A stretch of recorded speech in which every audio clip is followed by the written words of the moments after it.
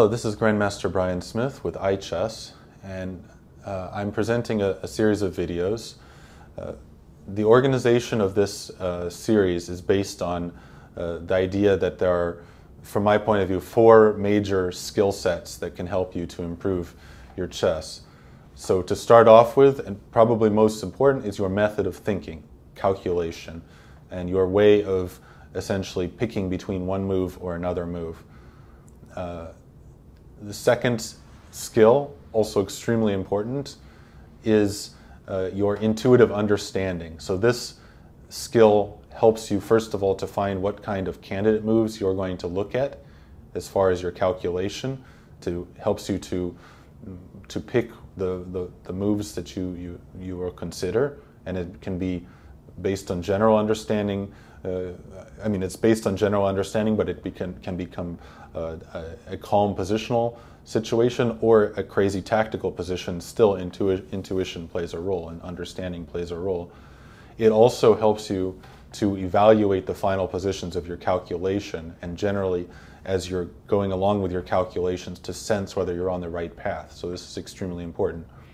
Now, a third important skill set in chess is, or let's say a third important area of chess, is concrete knowledge.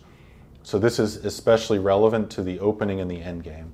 And while this has been overblown as far as books and chess media, many things devoted to specific openings, which will really only help you a little bit, it's still important to have an opening repertoire, and it's important to understand basic endgame positions, to know a number of basic positions. And the fourth important area of chess improvement is the sporting or psychological factors.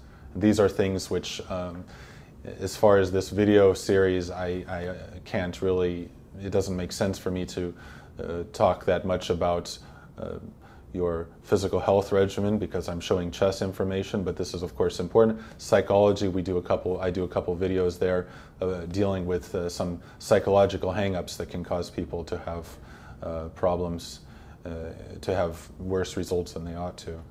So I hope you enjoy this course. I hope you learn a lot from it. This is Grandmaster Bryan Smith with iChess.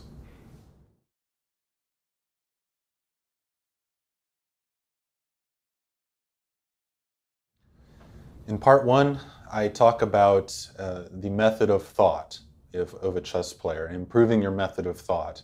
So this is essentially your calculation, your way of determining what move you're going to make.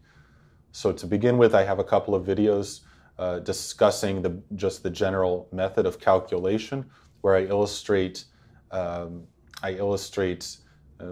calculation as I might do during a game, thinking out loud.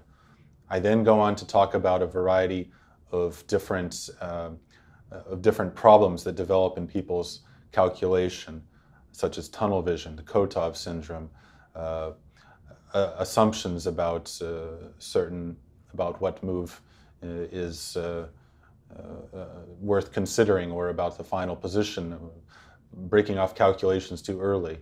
I also discuss the concept that there are 2 sides to calculation, that you have to be aware of your opponent's ideas to the same degree that you are aware of your own ideas. So this section is extremely important as far as improving your chess. And if you can look at your own form of thought, your ways of thought, and root out your errors in the way you think, then you can greatly improve your chess, and not just a short-term improvement, but rather a long-term improvement. I'll show an example of what you might call straight line calculation. So this is a situation where every move is forcing, and there's not a whole lot of question of the evaluation of the position in the end.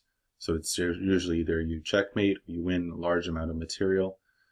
So in a sense, this makes the calculation easier, but at the same time, you have to be extremely accurate, because the final positions are always going to be so clear that the game is over. So this was my game against Grandmaster Kekalidze from 2013. I have the white pieces, and if you look, the position is pretty wild looking.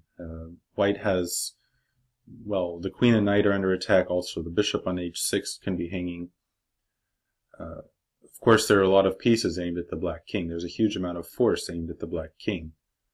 But if I don't break through, I'm losing some material here. So this makes it pretty easy to calculate. And I had to, of course, do the calculations before I went into this position. Because if I don't have a win, if I don't have what I have here, I would simply lose a piece and there would be no real hope.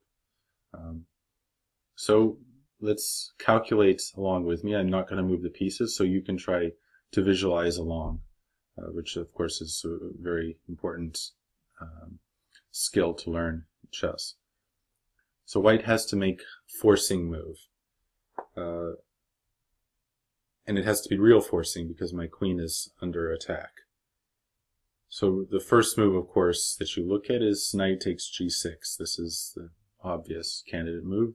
The other forcing candidate move is bishop takes g7, but it's real easy to see that this exchange only liberates black's position, and after king takes g7, I'm losing my knight on e5 because my queen has to move away, and he takes the knight. Now, you can think of this like, okay, so if I take g7, king takes g7, queen g3, f takes e5, queen takes e5 check, okay, it's probably losing for white.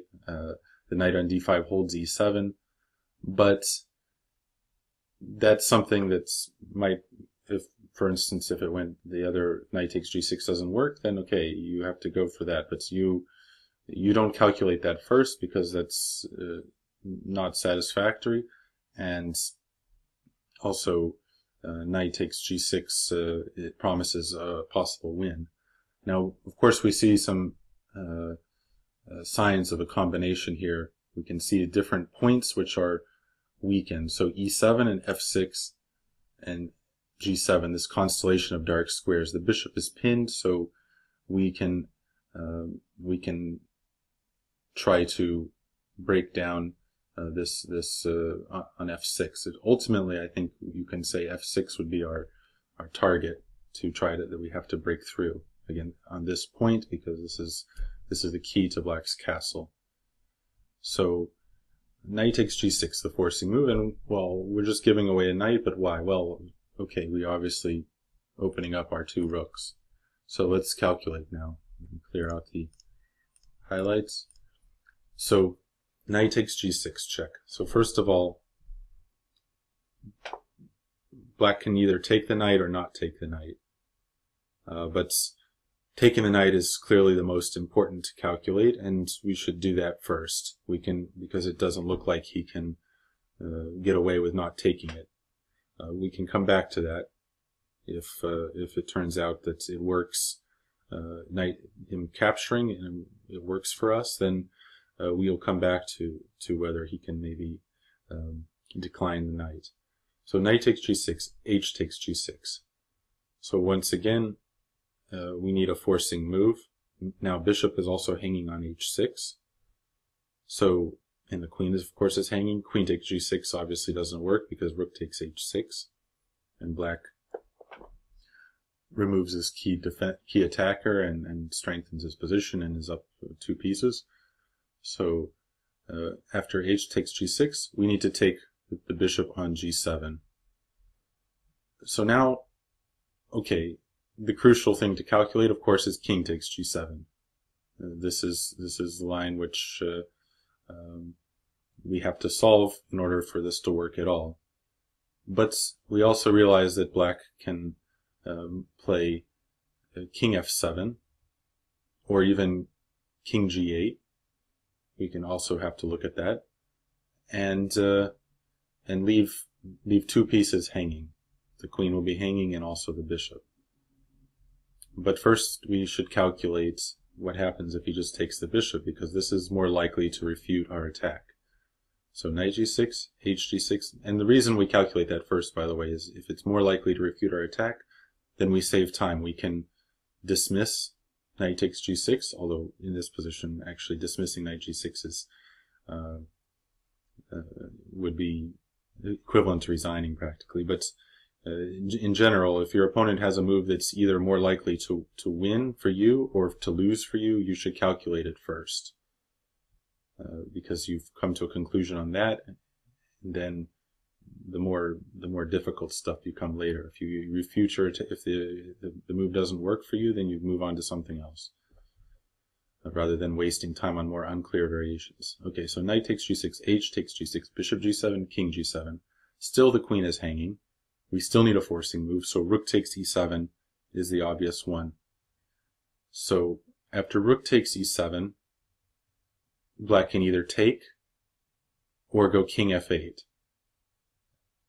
If king g8, obviously queen takes g6 is check, and then queen f7 checkmate next. So again, we're going to look at takes first, because he's taking it pieces. It's more likely to repeat our attack. But this one's pretty easy for us to calculate. So just to recap again, knight g6, h g6, bishop g7, king g7, rook e7, knight e7, knight takes e7, rook takes e7 again, with rook from e1. And now black has king f8 or king g8. Well, we see that we've removed the h7 pawn when we took on g6. He had to take back. And we removed the e7 pawn. So both f6 and g6 are undefended. So after king f8, we take f6, check, king g8, and then we have queen g7 or rook g7 mate. It's the same thing after king g8. We take on g6, check, king f8, and then queen f7 or queen g7, both checkmate. Okay, so now we need to go back to the last point, which we were looking at, which was the most unclear of the recent deviations, which was if black doesn't take the rook on e7, he leaves the knight on d5 where it defends f6. So we better calculate that. So knight g6, h g6, bishop g7, king g7, rook e7 check, now king f8. Okay, our queen is hanging, f6 is guarded, so what forcing moves do we have? Well, we have rook e8 check, we have rook f7 check, and obviously queen f6 or queen h6 are bad because we lose the queen. So rook to e8 check, however, black will take the queen, or he even has king f7, or take the rook, or even has king f7. So king f7, actually, then we can quickly realize that even that white's queen is hanging and the rook is now hanging from the rook on h8. So white can take the queen, but black takes the queen and black's up material. Also, black could take the rook on e8 after knight g6, h g6, bishop g7, king g7, rook e7, king f8, rook e8, queen e8, rook takes e8, king and rook takes e8, and then we count the pieces and we see, okay, bishop is gone from h6, knight is gone from e5, both rooks were traded for the black queen, all we have is our queen left. Black still has the knight on d5 and both rooks. So that's not really satisfactory, and plus we already saw that black could presumably play king f7 as well, and queen is hanging. So that's not going to work. So rook e8, we exclude this move. Okay, rook f7, well, king f7, that's just it. There's no more checks, there's nothing. So now we realize maybe combination doesn't work for a second, but then we think, okay, at this point I'm only down a piece. I've sacrificed a knight on g6. I'm only down a piece, and the black king is very isolated.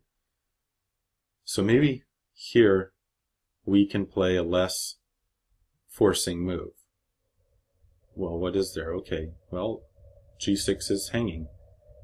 So we play queen takes g6, and now we threaten checkmate queen f7 and rook f7, queen g7.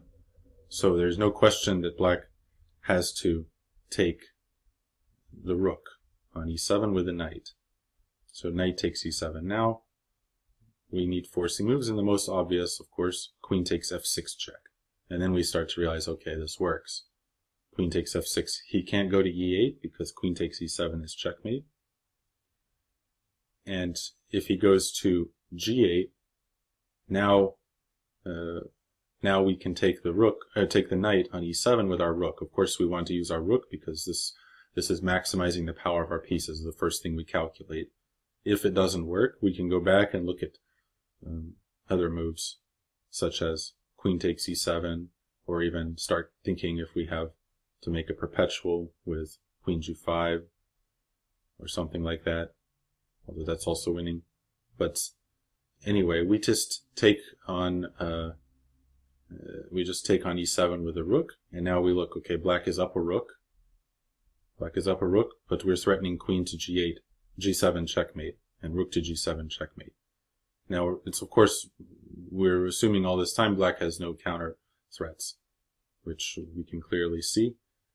So what can black do to defend against those threats to g7? Well, he has rook to h7. So now if you can imagine this position, we have queen on f6. Black has no pawns left. We've annihilated all of the pawns on the king side. We have rook on e7, queen on f6. The black king is on g8. Black has no knight, no bishop left. And black has just played rook h7. Well, what forcing moves do we have here? Taking h7 is not what we want. We are only left with a queen, at best perpetual check, and not even that, probably. So what else do we have? We have queen to g6 check. Queen to g6 check. Black can't block with a rook because we have our rook on e7. We're attacking g7 with queen and rook. And if king to h8, then we can take the rook on h7 with checkmate, either way. So king f8.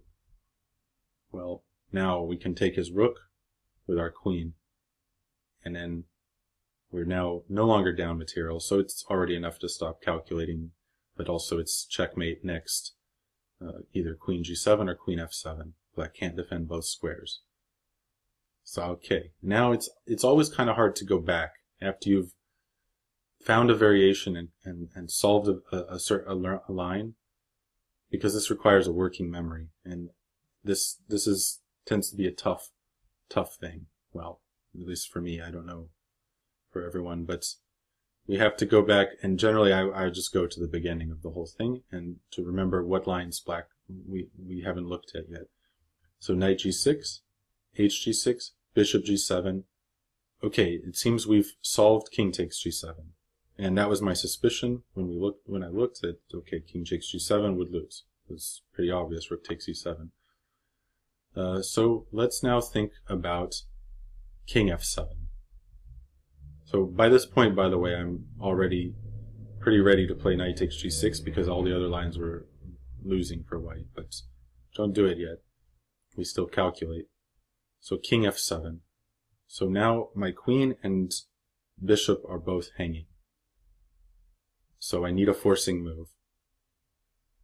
And the only reasonable one is rook takes e7 check, which also helps white to conquer this f6 square, which is our target point. So rook takes e7. Now black can take the rook. He could also play king to g8, but then we have queen takes g6, and it's very clear that the black king is ensconced.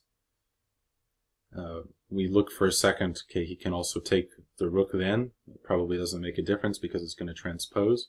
He can take on e7 then. Queen is under attack, but then we have rook takes e7.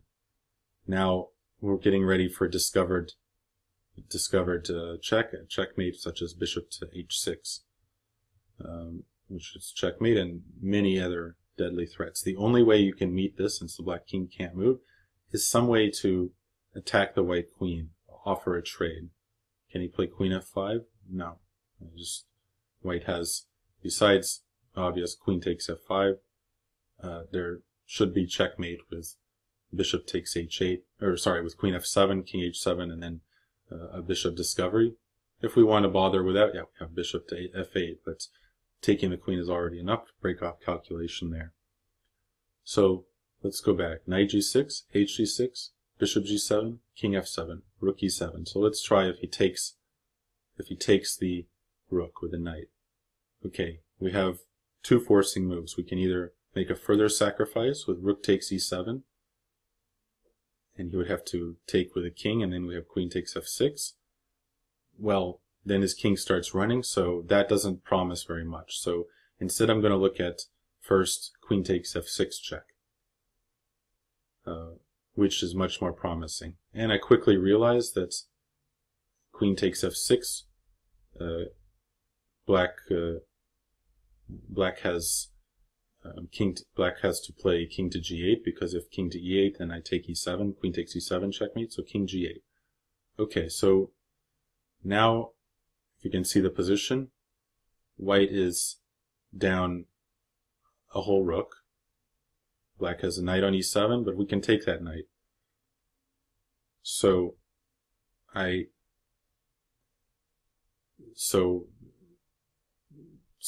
think that we have to take with a rook, because we can look at also other moves. Bishop takes h8, so on like this, and come back to that, but it looks most obvious to remove this important defender. Rook takes e7, which also creates massive threats like queen to f7, king h7, bishop f8, checkmate, this kind of thing. So then we say, okay, can black is still up the exchange. Can he somehow bring a piece over to defend? And then we realize, okay, in this line, black still has a pawn on g6, so he has queen f5. And for a second, we start to think that our attacking setup has not worked out, although all of our intuition tells us that this must be the right way and that it should win. And then we realize, okay, I'm only down the exchange, and the rook on h8 is hanging. So I can just play bishop takes h8, and the queen is still defended by the bishop. And so if black takes the queen, bishop takes, and white's up a piece.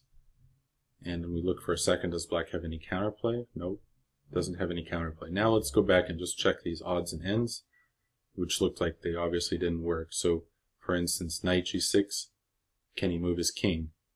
Well, okay, he has 3 squares. King to g8, well, we see that now g7 is attacked twice. Are just our knights in the way? Well, we need to move the knight out of the way with check. So knight takes e7 check, knight takes c7, queen takes g7 checkmate. We don't need to bother king f7, queen takes g7, because this is obviously going to lead to quick mate. So let's see some other moves. Knight g6, okay, king f7. Can he play king f7? Well, we already see that we have at minimum knight takes h8 with check.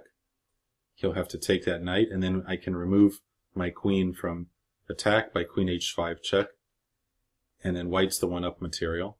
White sacrifice nothing and won the exchange and a pawn with a continuing attack. Don't have to bother with the fact that black is getting mated after king f7. If we need to, we can look at rook takes e7, and that leads to forced mate. Rook takes e7, knight takes e7, rook takes e7, king g8, rook g7. But in general, once you see an obvious win, it's enough to stop. And, if you get to the position, you'll find that you'll look for more accurate. Now finally, knight g6, king e8. Well, okay, this looks awful for black. So first thing we see is just the brutal move, rook takes e7 check. And knight takes e7, rook takes e7, king d8. Well, so now the queen is still hanging, and the knight is hanging. Yeah, must be a win there, but it's not obvious yet. So we look again, knight takes g6, king e8. So we can also say, well, we have even knight takes e7, okay, which threatens discovered check on the black, discovered check and winning the black queen. If knight takes e7 and rook takes e7 and check, king to d8, and then we have queen takes g7, and black is just lost. So knight takes e7, if black takes the queen, then we say, okay, we have at least knight takes c8, king, which is check, king has to move, then we can take g7, black's already lost a piece, and even if he somehow, by some miracle, is attacking two white's bishop with rook to g8 and the knight, he'd still be down a couple pawns. So we say, okay, now we play knight takes g6. So now let's look. Okay, so first of all, king e8. This move I'm sure I didn't look at because it was so obviously bad. It looks so hopeless for black that I doubt I really even calculated it. So it does look though like, okay, we have moves like queen h5 even, which is hopeless for black. Queen h5, for instance. And if black takes the knight, then queen takes, and I regain the piece with several extra pawns and a winning attack. Knight takes c7 also. If he takes the queen, knight takes c8 check. King moves somewhere, and then take here. Well, this is probably not as good as queen h5, and surely there must be some other ways to win. We looked at king f7, but of course I saw knight takes h8, but rook takes c7, of course, is the forced mate. So now, and then king g8, knight e7, and that's knight e7, queen g7. Okay, so that's the moves that I probably, to be honest, don't think I calculated during the game. H takes g6, so this is the main line. Bishop takes g7, and now we calculated first king takes g7, rook takes e7 check, and then we saw knight takes c7, rook takes c7, and either pawn will be taken with check. So king f8, queen f6, queen g7, or king g8, queen g6, queen g7. So much for knight takes e7. King g8, queen g6, followed by mate, king f8. Now this was the point where we said, okay, queen is hanging, rook is hanging, white's down a piece. Had a moment of doubt, but then realized queen takes g6 is, while relatively quiet move, is totally crushing because black can't get his pieces over. So there's a threat of mate by queen f7 or queen g7. Black clearly has to take the rook. Now queen takes f6 check, king g8, and rook takes c7. Also, it's possible to go here and take the knight with check and then come back, but it's not necessary. So just take on e7, threatening queen g7, rook g7. We look, black can't defend both those squares. Queen f8 I forgot to mention, but there's simply queen g6. Black has an epaulet in the king. So rook h7, queen g6 check, and then we see, of course, king h8. We take the rook with checkmate. King f8, queen takes h7, and there's no defense to the threats. So that's what we looked at with knight taking. So then we need to look at king f8. Oh, sorry, we looked at king f8. We need to look at the other moves here. Okay, we saw king e8, queen takes g6. We saw, actually I'm not sure if I mentioned, but anyway, king g8. We have queen takes g6. I think I forgot to mention this one here. Obviously, you don't really have to calculate it so much because white's not down any material. It's up a pawn, 2 pawns, and has huge threats, discovered checks. We can maybe start thinking, well, he has queen e8, but then it's enough to see we can trade queens and take the rook. So king f7 was the move then we looked at. So of course rook takes e7 was forced. Knight takes e7. Now we didn't bother to calculate rook takes e7 because it's not necessary, because we already found a win with queen takes f6. Now if we got to this position, we might say, okay, after queen f6, according to my calculations, I'm only up a piece. Well, a piece is normally enough, especially with white will also have some more pawns. And we could start looking, is there a forced mate with rook e7, but that would be a little bit perfectionistic, and anyway there isn't. Black doesn't have to go to,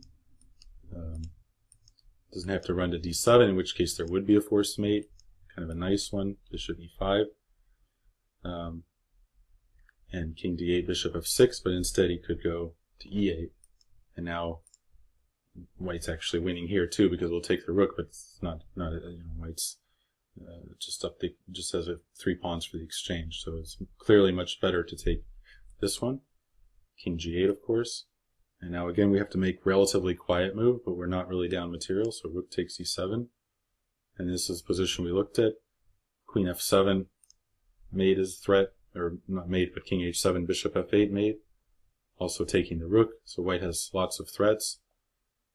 And we saw that, well, okay, I forgot to mention rook take h7, queen f7 is mate. Slightly important. Queen f5 is then the last thing. We said by some sort of miracle, black would be surviving, but then we realized, no, we just take the rook, and the queen is protected. And so this was an example of what is basically fairly simple calculation, but doing it in an orderly way, starting with the most clear-cut moves in every line. So if you're going into this, there's a line that it either works or it doesn't. That's the first thing to calculate before starting to look at the more unclear lines. And in most cases, you're not playing essentially without an opponent, because black here had no counterplay. The white king is perfectly safe, so things get a lot more messy in a lot of cases. It's harder to evaluate the final position. In this, there was not a single final position that was hard to evaluate. But this is the basic method for this kind of very forcing position.